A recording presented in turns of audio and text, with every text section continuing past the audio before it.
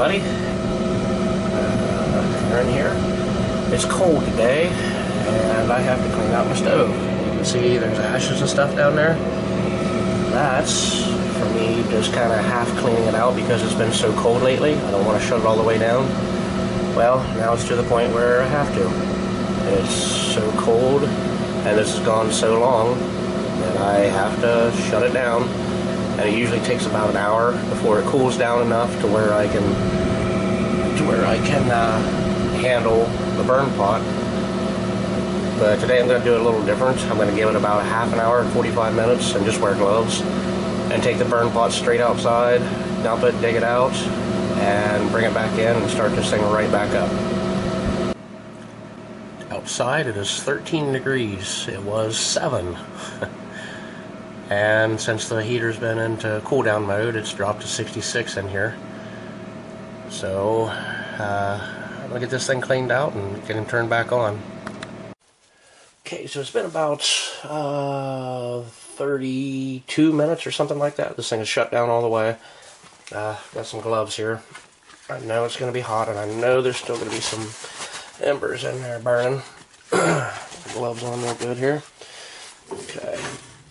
I always open it slow because I don't know if you saw that down here. Ashes kind of fall out. They pile up on the glass. I got a little metal bowl here. Yeah, and it's pretty full. So I have a custom built tool. It's a spoon for a scooper. And I'm just gonna scoop out the big chunks of ashes, put them in the bowl here. Usually I do this without gloves on, but since I didn't let it cool down all the way, there's probably some hot stuff down in there, especially in the burn pot. Just get the big parts of the ashes here first. Okay, now the burn pot is right there. Grab him up out of there. You can see it's full, and a lot of that is clinkers. Where are we at? Okay. So if I dump it, you see there's still some stuff down in there. That's the minerals and stuff in the wood that doesn't burn. You can hear it's hard and crunchy. So I dig it out with my custom tool here. Drop it down in, and I'm seeing there's a couple glowing things down in there. Not really bad, actually. Give it a good scrape so all those vent holes are free. I scoop the ashes away from the hole where it goes back in.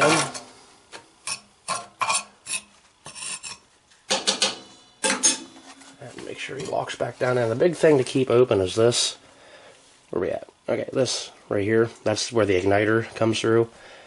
It just glows really hot when the pellets drop down into it. So you got to make sure that that is clear. Now, I don't really need these gloves on anymore. I'm going to scoop up a couple spoonfuls of ashes from the sides. Now, these are like ash collectors on the side, just somewhere for the ashes to go. It blows air through. I better slow down, get a lot of fly ash. It blows air through the fresh pellets after they're dropped into the burn pot. And that's kind of what stokes the fire. That's what keeps it going. So the ashes blow up and out over on the sides. So it has to have room for the ashes to go. So I always dig it out a little bit. And set my spoon down here. Another custom tool, old paintbrush. I'm going to put the bowl right here under the lip, which is just out of camera shot there. Scoop off all of this. Get this good and cleaned up.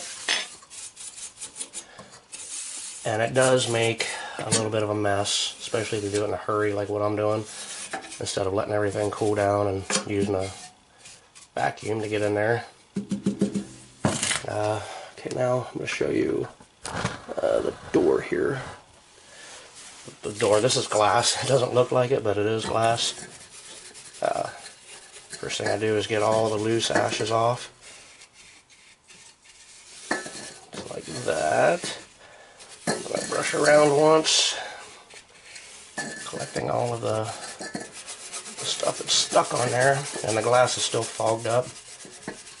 I usually let it cool down a lot more, and I'll take a rag and spray like Windex on it, and then wash the window. Since it's so hot, I don't think I'm going to mess with that, and it's not a necessity. But I just need to get the heat back on in here before it starts getting colder. So I probably can't see now, but around where the door closes, stuff builds up on here too. So I give it a good wipe down, and that's pretty much it. Other than the stuff on the outside, and the bowl is not hot, thankfully. So that's really all I'm going to do. Just close him back up here. Make sure he's good and locked. And I guess I'm going to start it now. Before I start it back up, I'm going to go ahead and fill the hopper. It's kind of low. I think you can see down in there. I got to get the bag open. I can't find my knife, so I have to rip it. Which is kind of a crappy way of doing this. Now you're not faster and a cleaner cut.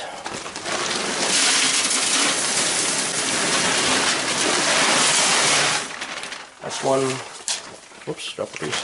That's one 40-pound bag. This thing holds 120 pounds.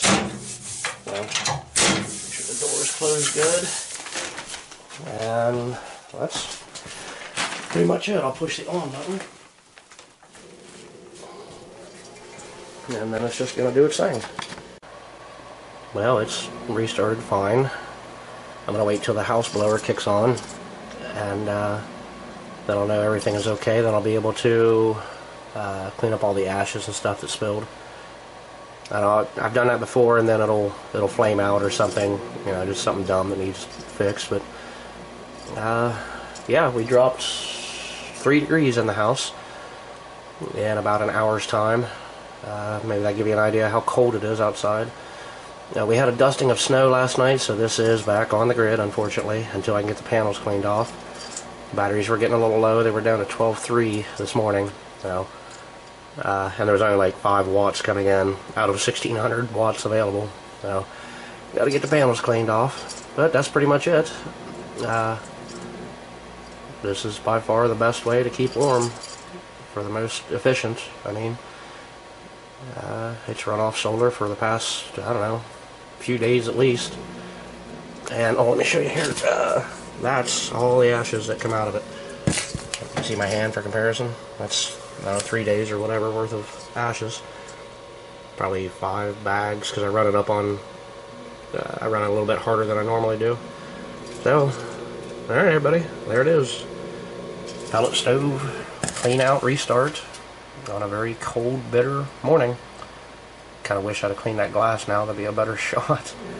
Ah well, it's supposed to warm up in a couple days and rain, so I'll give it a good clean then. Okay everybody, thanks for watching.